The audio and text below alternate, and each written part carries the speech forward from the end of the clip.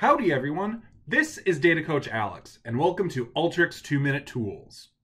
The official Alteryx definition of the Datetime tool is, transforms datetime data to and from a variety of formats, including both expression-friendly and human-readable formats.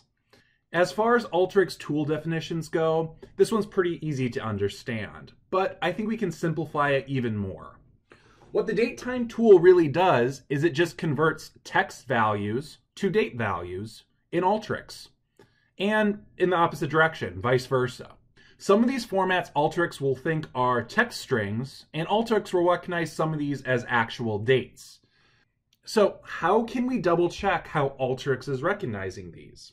Add a select tool. We can now see what Alteryx recognizes as strings. Let's convert the date of birth field. Date of birth is a string. We want to make it a date. Drag out a Datetime tool. Select the field you want to convert. In this case, date of birth. Name the new output field. This won't override the existing field. And select the string format that this text is in. Run your workflow, and we can see that it is now a date in standard format that Alteryx recognizes. Now, let's convert the join date field. Join date is a date, but I want to make it a string, so a text value.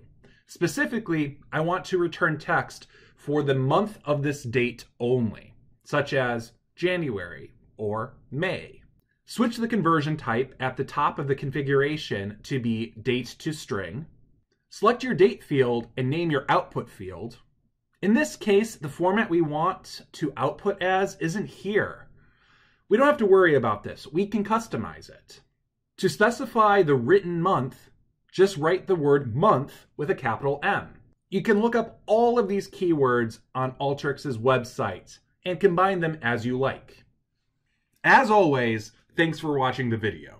Don't forget to subscribe to the Data Coach channel for more awesome lessons on Alteryx and all things data, analytics, and visualizations. Follow Data Coach on Twitter at AskTessellation and follow me personally on Twitter at Abracadata89. Thanks again.